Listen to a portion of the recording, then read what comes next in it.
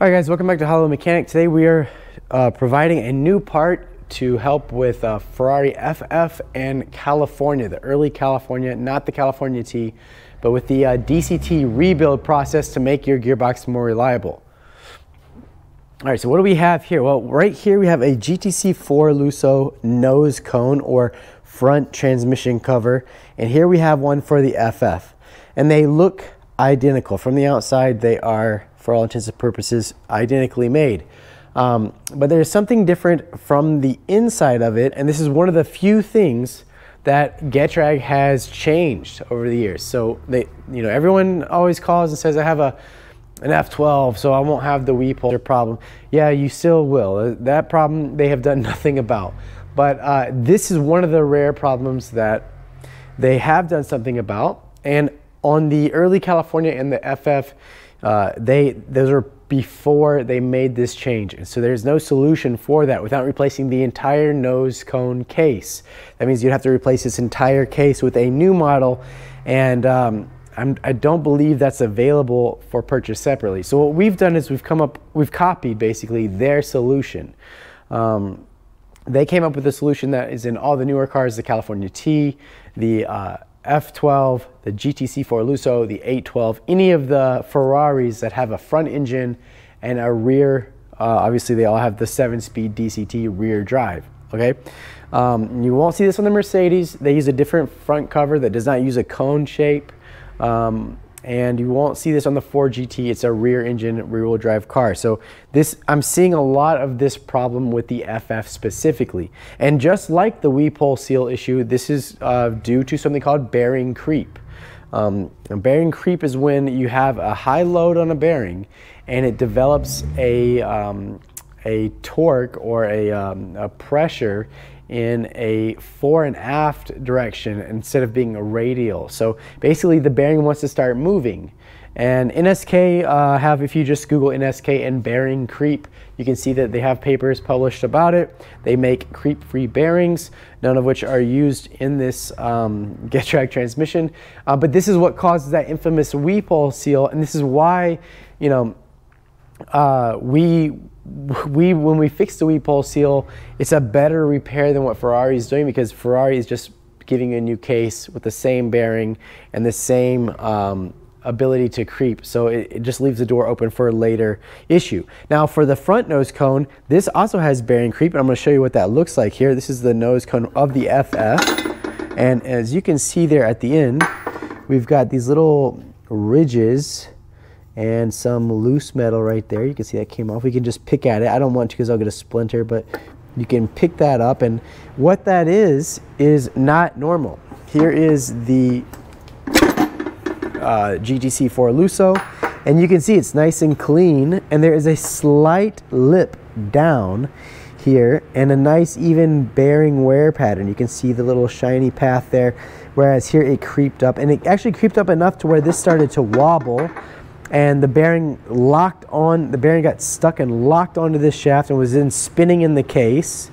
and then causing movement, which then is placed directly on the front of the clutch, which can cause serious issues. So we don't want this to continue happening, and neither did Getrag. So what did they do? They came up with this polymer cone, okay? And if you can see down in there, okay, so that bearing right there, basically what it tries to do is it tries to creep up the shaft and walk up until it locks in. And so Getrag came up with this polymer cone, and what it does is it just rests on the outside diameter of that bearing, the part that's pressed into the case there.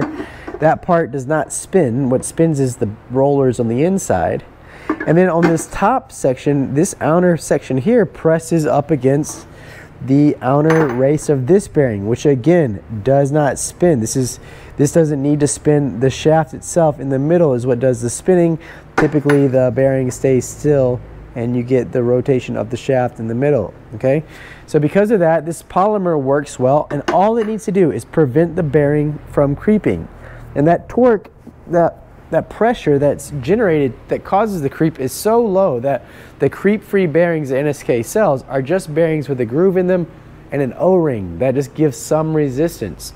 Now, it doesn't need a lot of force. That's why using the Loctite retaining compound for bearings works for the other, and it would work here as well. So Micah, why don't we just pull this out and put the Loctite and put it back in? You can do that. But it's very difficult to get down in there and to get a puller to pull it out, because the bearing itself is in a blind hole, which you can use a blind race puller, but it's also got a metal cage with rollers that are more, the cage is more fragile in the middle. So trying to get a puller in there, it would be a specialized puller. So in the case where it's not come out, basically when we take a gearbox apart and it hasn't moved yet, or it's moved up a slight bit, then what we do is we drive it back down and use our new cone, which is an aluminum. And why do we go with aluminum? Because you know, DCT fluid, it can damage polymers. So picking the right polymer is extremely important. And I just don't want to spend the money trying to chase down effective polymers when I know aluminum, it has the same expansion properties that the nose cone itself will have as it heats up.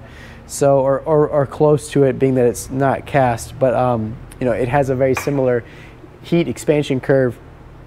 And you may be thinking, okay, Michael, why don't we just get these from Getrag for the older cars? And this actually won't work in the FF, and let me show you why. If you look in here, you can see the GTC Lusso has a little groove, and this little lip here has been ground down, so you have a wider hole.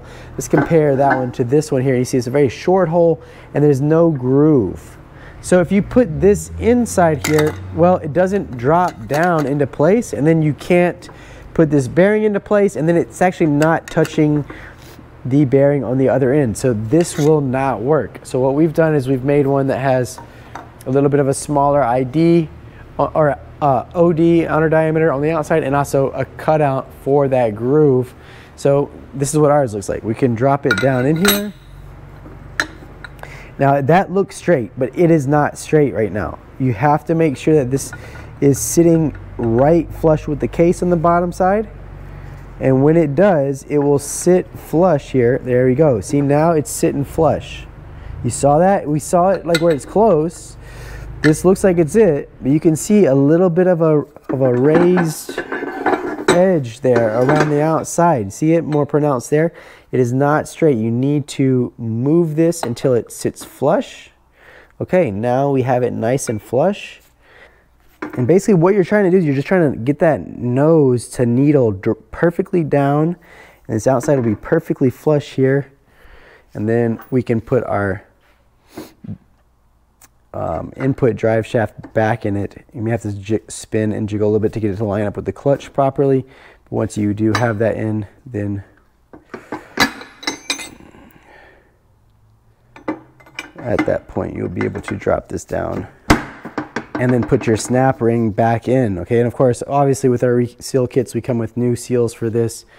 But now we are adding this aluminum piece in upon request, which we highly recommend for any FF or early California. And this will, again, prevent you from having an issue that develops into something bigger that, again, Getrag is just not supporting you with, Ferrari is not supporting you with, and I'm glad that we're able to do that. They aren't cheap. It costs a lot of money to get them made, but it's way cheaper than that front case is, and it will give you a longer life with your FF or early California DCT. And the good thing about these spacers is you can install them without removing the transmission. So if you've already had your transmission rebuilt by us, if it was an FF, you know, just let us know. We'll send you one of these. You can have someone install that wherever you are locally, or bring it back to us, and we can install one of these preemptively. For some of the cars, again, if the bearing was already off the shaft or loose, then we replaced it or Loctited that in place. So you may not need it, but it is about 3 out of 10 FFs that the bearing has moved out of place.